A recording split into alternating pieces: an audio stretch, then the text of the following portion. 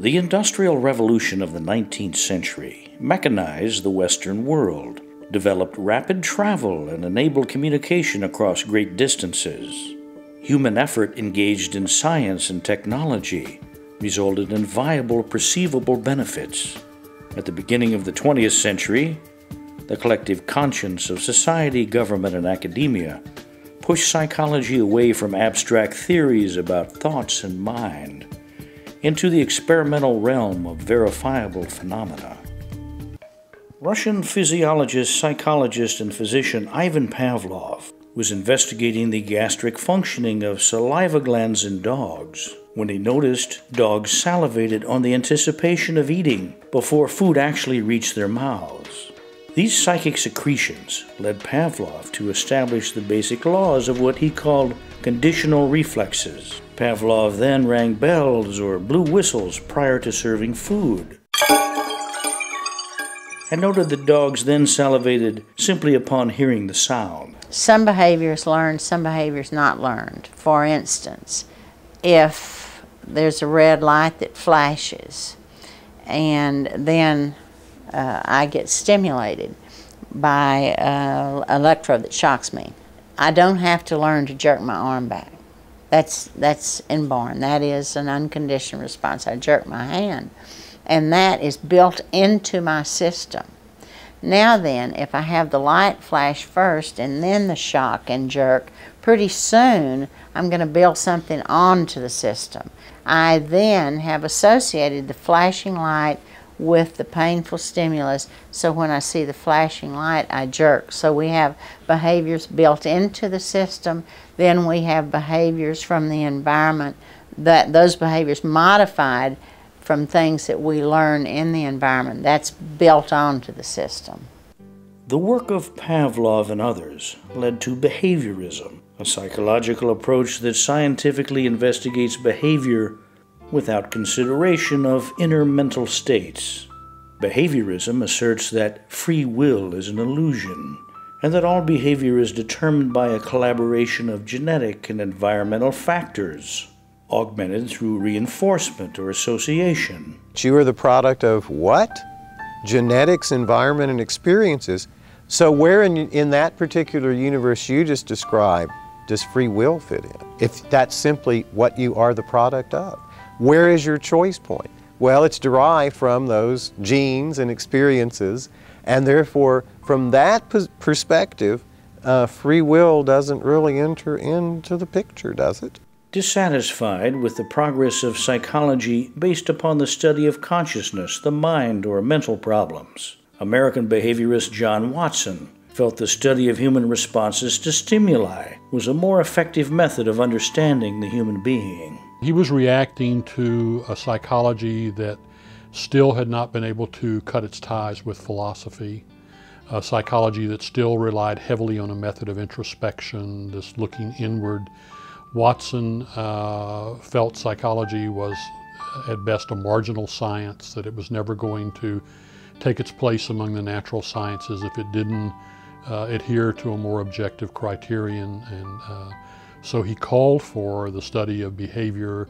He argued that psychologists such as the structuralists, the functionalists, Edward Titchener, for example, or William James or James Roland Angell, others of that time, that they were deluding themselves to think that they were studying mental processes, that mental processes could not in fact be studied. And so some psychologists have talked about it as the time that psychology lost its mind.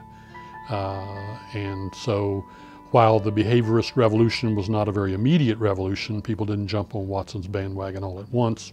By the 1920s, he had won the war. And American psychology, for about a 40 or 50-year period thereafter, was pretty strongly in his camp. Watson later left academia for Madison Avenue, joining the New York advertising agency J. Walter Thompson, where he was one of the first to employ psychological principles of behaviorism to sell products. When people think of behaviorism, they usually think of American psychologist Burris Frederick, aka B.F. Skinner.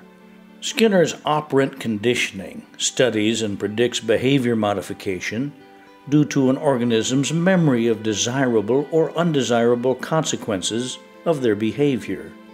Reinforcing stimuli have the effect of increasing behavior, while aversive stimuli have the effect of decreasing behavior. The greater the consequence, the greater the change in behavior. Skinner studied rats and pigeons for one reason and one reason only, and that was to understand human behavior. It wasn't to learn about rat behavior or pigeon behavior. He studied what he thought were simpler systems, which he then could generalize to more complex human behavioral systems. And the advantage of using animals is that you could control their behavior in ways that ethically you couldn't control human behavior. In the Berlin School, Kohler, Kafka, and Max Wertheimer were developing a holistic psychology, where all elements of perception were unified in a global construct. Gestalt psychologists sought to isolate principles of perception into innate mental laws, and that the healthy mind has the ability to self-organize. German psychologist Max Wertheimer developed visual aids to illustrate how the Gestalt tendencies of the mind operated according to the law of closure, the law of similarity, the law of proximity, and what was called figure ground. There's something that becomes the focus of your attention, and that we call the figure. and whatever else is there then becomes ground against which that figure is imposed, but will not attract much of our attention. And the most famous example of that, faces, vase, illusion as it's sometimes described. So if you see the white, let's say the faces are done in black, then the vase appears in the middle of the picture in white. And that means that the white is the figure and the black is ground. But if you see the black as figure with the white as background, then you see these two faces facing each other. And it all depends on which one you focus on. After spending time working with brain-damaged soldiers from World War I, Kurt Goldstein saw the organism as a whole system that cannot be divided into organs or into the dichotomy of mind and body. Goldstein saw disease as a manifestation of state change between the organism and its environment, and that healing did not come through repair, but rather through adaptation. So the Gestalt figures are very interesting. They're doing their work in Germany. They run headlong into Hitler's Germany, and their field sort of deconstructs itself, only to be reconstructed later in American psychology as sort of the fomenting force behind the cognitive psych movement that comes to the fore in the late 70s and early 80s. German psychologist Kurt Lewin is considered the founder of modern social psychology, a discipline he developed through empirical field research on group dynamics. Lewin studied social conditions and the forces that promoted or resisted change in groups ranging from unruly gangs to community leaders. Lewin was one of the first to identify the benefits of education and legislation to combat social ills, such as prejudice and discrimination. When the child is being raised and starts developing a sense of self in terms of their knowledge of self, the identity, the self-concept, there may not be much of a choice because a child is basically internalizing everything that culture is teaching the child. It's a part of socialization. But as the child becomes an adolescent, one of the key areas in adolescence is ego identity, and it is at this point that we tend to question. We tend to question what our culture brings us, what our parents bring us, what society brings us, and we tend to formulate our own perspectives. Personality psychology studies the composite of psychological processes that make up an individual or personality. That unique collection of emotional thought and behavioral patterns consistent over time. People cannot have an absence of personality. We have different styles and different personalities, but we all have them. One of the things to think about, it's kind of a combination, our personality of early temperament plays a large component to it, is that we come into the world with certain predispositions and sensitivities and vulnerabilities. And then much of our personality develops really subsequent to that with the interactions with the environment and the kind of situations and stressors we find ourselves in. The word personality originates from the Latin persona, which means mask, and was a convention employed in ancient theater to represent or typify a character. I mean, if you go to different cultures, you see that they have characterizations for personality. So it's kind of a common, I guess, trait or need of people to categorize. And one of the ways they do that is by observing patterns and traits in combination. American psychologist Gordon Allport classified personality traits or dispositions into 4 groups. Central traits were basic to one's personality, while secondary traits are more ancillary or peripheral. Common traits are those the individual shares with his culture, and cardinal traits are those which are strongly manifested and characteristic of the personality.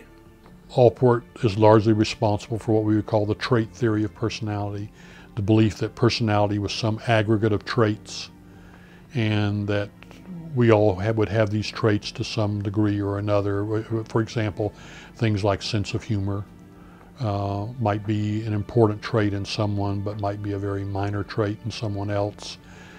Generosity, honesty, creativity, all of these things might be considered elements of personality. Raymond Cattell describes 16 personality factors by which a person is rated according to his or her relative strength. A person's reasoning, for example, can range from abstract to concrete. A person's liveliness can range from serious and restrained to cheerful and spontaneous, or one's vigilance can be assessed as being trusting and unsuspecting on one extreme to suspicious and skeptical on the other. As there are so-called normal personalities, there must be in psychology what is called abnormal personalities or personality disorders. Yeah, the definition of a personality disorder is it's a maladaptive pattern that usually originates in childhood or adolescence. It's maladaptive in the sense that it interferes with social, occupational, or personal functioning. People with these kind of disorders often come into therapy when they have a loss or a situational thing occur in their life that causes a problem. Many of them may come in with anxiety and depression, and certain of them, when the anxiety and depression leaves, then they leave therapy. But really, with these people, they demonstrate long-term problems in interpersonal relationships where they keep repeating the same patterns. Bucking societal trends in pre-World War I Germany, Karen Horney became a medical doctor and married a lawyer who later went bust.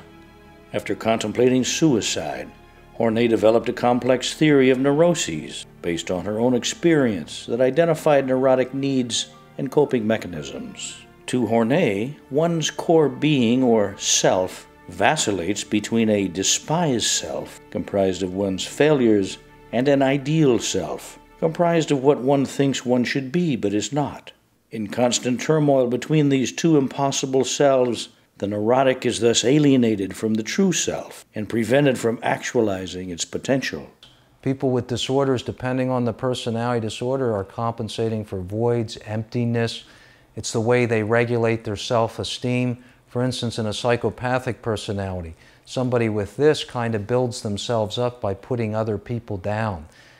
In the manipulative cycle, they manipulate someone and pull something over on someone, and this actually bolsters their grandiosity or their feelings of uniqueness and specialness in other people. And their ruthlessness comes from what's called a feeling of entitlement, that they deserve things that they haven't worked for. In order to diagnose psychological abnormality, psychologists have employed a variety of tools and techniques. The way people perceive things reflects on their personality, so that you gain greater insight into their personality as a result of what they perceive and how they perceive it and why they perceive it that way. When you get around to trying to get a deeper picture of the personality, you want to get at their fantasies and their inner thoughts, the things they don't express so much socially, you have to have some other indirect approach. And that's where the Rorschach and the thematic apperception test, these various projective techniques came into being in the 20s and 30s and were very popular. Son of an artist, Swiss psychiatrist Hermann Rorschach was called Kleck, or inkblot, as he made fanciful inkblots his art form. He found that school children perceived different things in the images, and later devised a standard set of 10 blots he used as a projection technique with his patients. It's just a blot of ink, but yet in terms of the testing of it, the psychologist would ask you, well, what do you see? You know, and then you say, well, I see a butterfly, or I see a bird, or I see a bat. Well, tell me more about that. Well, there's really nothing there. So whatever you are talking about, you are basically projecting that onto that picture because there's nothing there. Projection is a part of these things, but even further is what's called a mechanism called projective identification. And this is best illustrated on the Rorschach test with the person that looks at one of the cards and says, it's a monster with a club and he's coming after me. Whereas in projection, we might just see an angry monster. That's putting our own aggression onto the card. With the example I gave, not only is the aggression put out there, but it comes back after the person. And that's what happens with people who do stalking behavior, sexual homicide perpetrators, and certain sudden murderers. Is they cannot detach from an individual, and it's projective identification.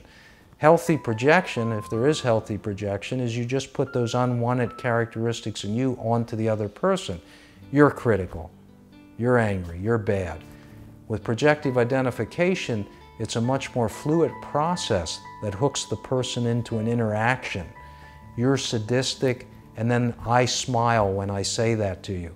And what I've done is I projected my sadism onto you, and if I get you to act out punitively, I've invited you into a cycle with me.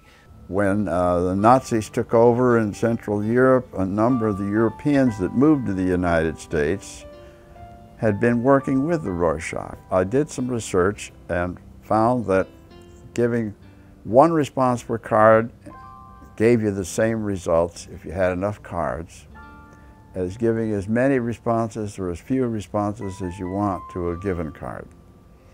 And it became a better psychometric instrument by having 45 cards instead of 10 cards, from the point of view of eliciting fantasies and ideas from people that would be productive in yielding scores that would be replicable, that you could count on with high reliability.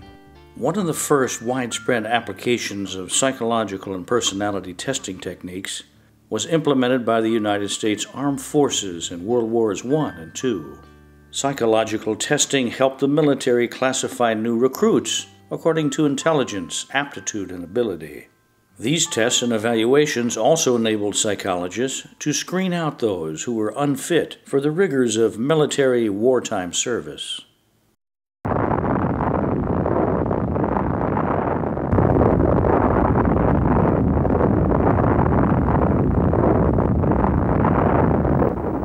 The invention and implementation of the atomic bomb during World War II had a profound effect on most all fields of human endeavor.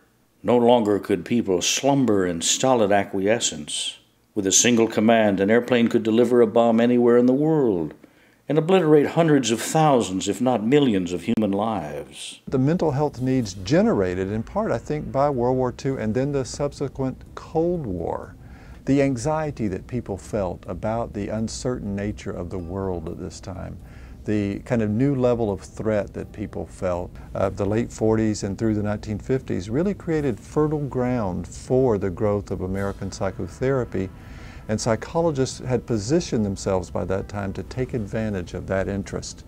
The idea that one could go see a mental health professional, popularized in films like Spellbound, or even in a comedic way in 7-Year Itch with Marilyn Monroe, it really caught on with the public. And remember, this is the time in which there's a growing feeling that religion as we know it is irrelevant. Time magazine had a cover in this period, God is Dead. Psychoanalytic ideas about dreams and Freudian slips. This is the period when Erik Erikson has his greatest influence as a public intellectual. Erich Fromm is writing books that are major bestsellers in this time period, all infused with psychoanalytic ideas. Before he was a tune-in, turn-on, drop-out guru, Timothy Leary was, of course, a psychologist, and his work in interpersonal theory and therapy is still seminal work. And so I think what Americans did is they began to turn toward psychotherapists as their new kind of spiritual guides. Not that they would have phrased it that way, but I think if you look in hindsight, you can kind of see that. Humanistic psychology emerged in the 1950s as a dynamic, empowering antidote to psychoanalysis and behaviorism, focusing not on how a human being is, but how a human being might be. The thrust of humanistic psychology is often summarized in 5 postulates.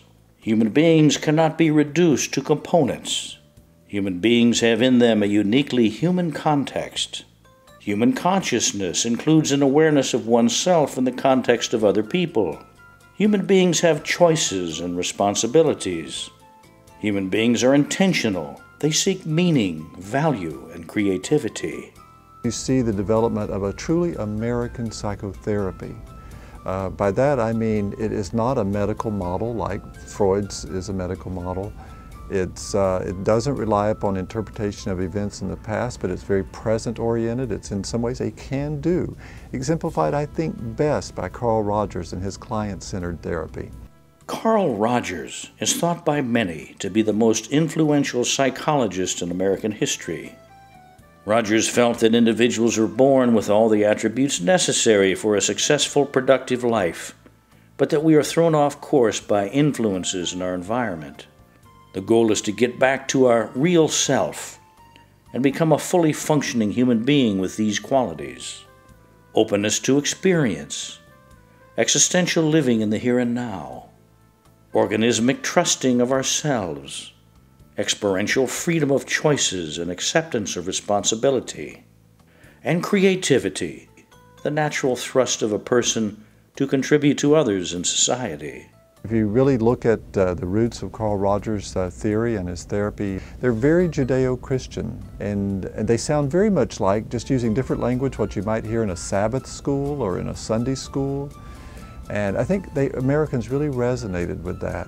In his work with monkeys, American psychologist Abraham Maslow observed how some needs took precedent over others, such that thirst was more powerful than hunger in terms of immediate survival, and so forth.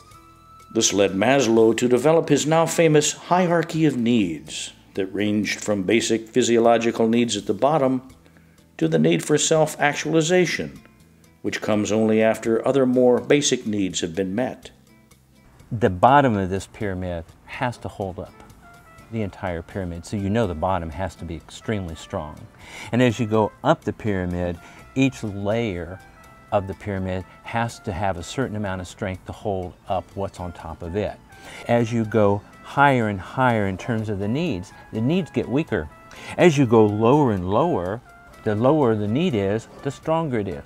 So this means that if right now you're being biologically satisfied and you feel secure because you have a job and you're loved by someone and you're giving love in return, and then tomorrow you lose your job, the lower need is going to be strong, and it's going to pull you down the pyramid. And once again, you're going to be focused in on satisfying this need before you can once again ascend to the top.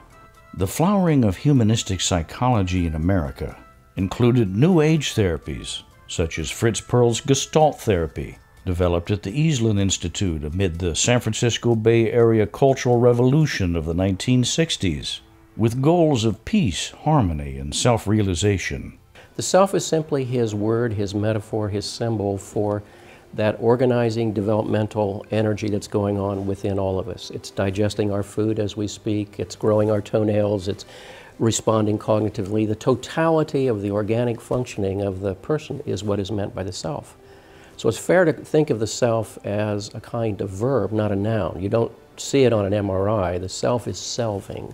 It's moving through us in developmental ways, trying to bring this organism into the fullest possible realization or actualization of its potential as possible.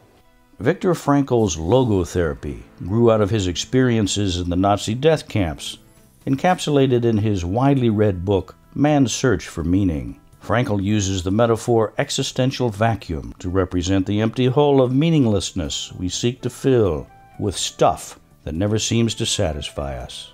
True meaning can only come, Frankl suggests, through experiential values, such as the love we feel towards another, or through actively engaging in creativity, the ultimate goal being spiritual transcendence. As abstract expressionism in painting was trumped by the popular or pop art of Andy Warhol and others, American psychiatrist Eric Burns' Games People Play caught on with the public and was initially dismissed in many mainstream mental health circles as pop psychology. Burns' transactional analysis put a new spin on Freud's psychic states of ego, id, and superego, involved in productive or unproductive social transactions or games. I'll tell you who I really like as far as therapy goes, if you've got like problems making decisions and that type of thing. I really like Albert Ellis.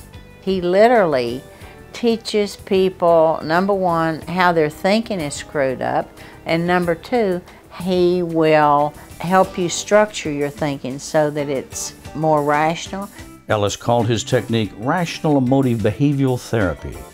It begins with unconditional self-acceptance and stopping self-defeating beliefs which sustain neurosis. Rational emotive behavioral therapy is not unlike what has become to be known as cognitive therapy. We are all in service to certain energy-driven ideas or energy-driven experiences or energy-driven values. Many of them come from the culture, many of them come from the family of origin. And so cognitive therapy basically is trying to ask the question, what are the unconscious ideas that my life is in service to? Until I can make them conscious, then they will hold great sway in my life. Cognitive psychology is concerned with knowledge, the mental processes by which knowledge is obtained and stored, and the ways in which people construct their realities from this knowledge. How one knows the world depends on what you bring to the world to interpret it. There is no direct world. The world is always something that one constructs, and one constructs it in a fashion that not only satisfies one's needs, but makes one get on with other people along the way. The field of cognitive psychology is rooted in the genetic epistemology of Swiss psychologist Jean Piaget, who perceived that school children go through similar stages of cognitive development. As infants, basic sensory motor skills, or schema, direct exploration that produce knowledge through the process of assimilation. The child then tries to accommodate these schema to new objects or events.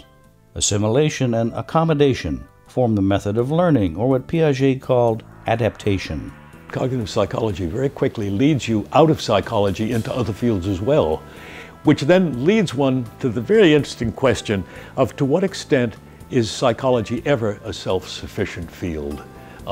Can it ever exist in its isolated way with its well-known paradigms, which are supposed to relate to things? Can it neglect the changing cultural patterns? And the answer is no, it can't.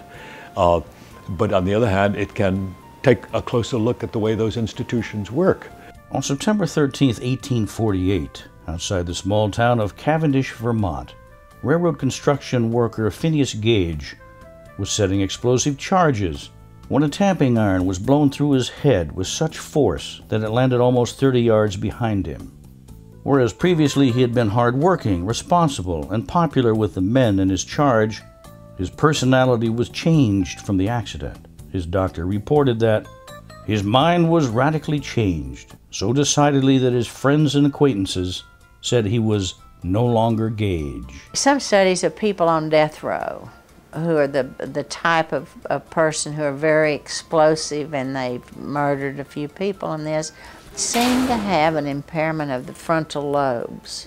That seems to be an area of the brain that regulates behavior, that puts sort of a damper on explosive behavior. So if you've got an impairment in that area, you may not have control. Gage's case is cited as some of the first evidence that damage to the brain could alter aspects of personality and behavior, leading us to today's rapidly growing field of neuroscience.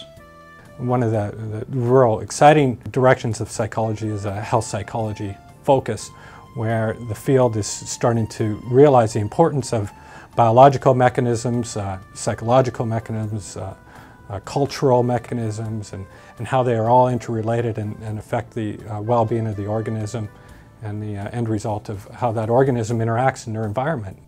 For the past 3,000 years, some of the world's greatest thinkers have dedicated themselves to understanding how the mind works in conjunction with the body, and to developing methods of helping people change their attitudes and behavior, such to experience a better, fuller, or richer life. However, therapy has proven to be hard work. Changing behavior patterns and altering the way one views himself in the world is not easy. If only there was a panacea. Enter the exciting world of psychopharmacology, where, like in Aldous Huxley's Brave New World, fears, worries, and anxieties can all be dismissed with the ingestion of a simple little pill. Psychopharmacology works because the brain is a biochemical machine that generates thoughts, feelings, attitudes, and beliefs. Change the biochemistry and presto, you change the way you think and feel. Today, hundreds of millions of people around the world have balanced their moods and found a better life by using tablets with names like Valium, Ritalin, Prozac, Xanax, and even Soma, the name of the drug in Huxley's epic tale of futuristic societal conformity.